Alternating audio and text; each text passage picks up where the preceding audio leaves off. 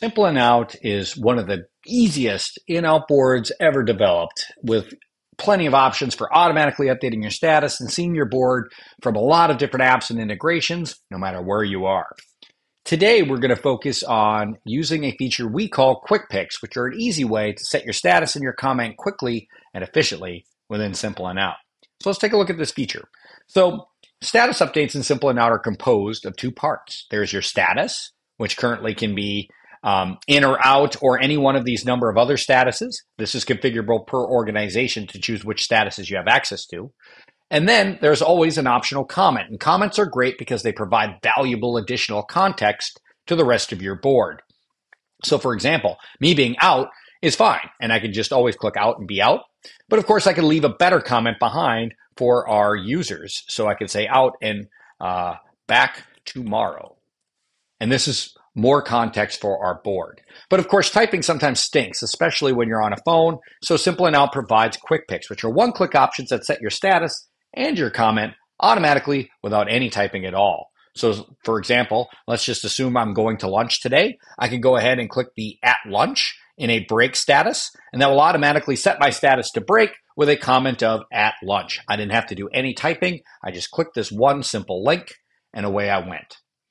Every user can have up to 10 of these favorites set up for themselves to reuse, and every organization can set up to 20 of these that can be used for things that people are doing in common all the time. So for example, you'll see things down here like working from home or in a Monday meeting or sick or on vacation, etc. It's pretty swell.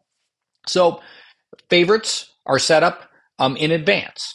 We also have recents. So if I click on my recents tab, and this will give me things that I've done recently in Simple and Out that I didn't have to actually configure in advance. So if you find yourself doing the same few things over and over and over again, you don't even necessarily need to configure yourself favorites. You can just utilize a recent and still have a nice one-click option for the things you're doing frequently. So for example, in at Arlington Financial here, I'm just instantly back in.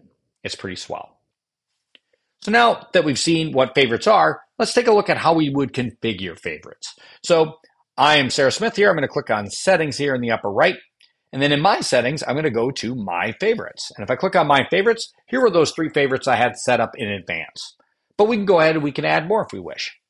So for example, let's go ahead and add a favorite here.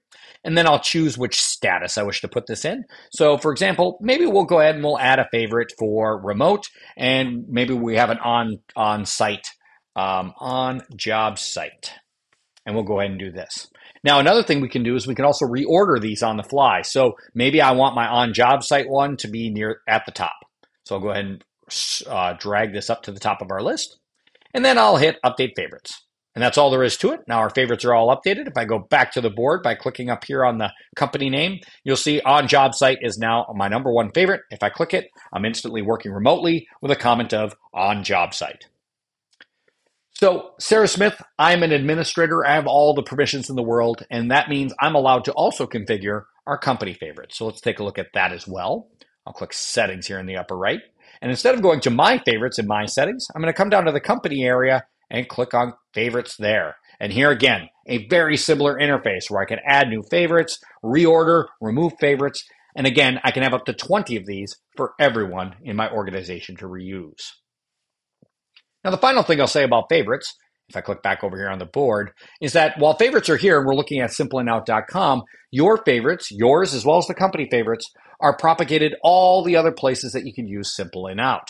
So that means the same list of favorites are available here on the website, as well as Simple and Out's desktop app for Windows and Mac, and our phone app, our companion tablet app, Front Desk, and even our integration with Microsoft Teams also possesses all of these different quick picks that you could reuse. So Simple and Out's quick picks are a great way to make your life easier across all the places you can update your status in Simple and Out.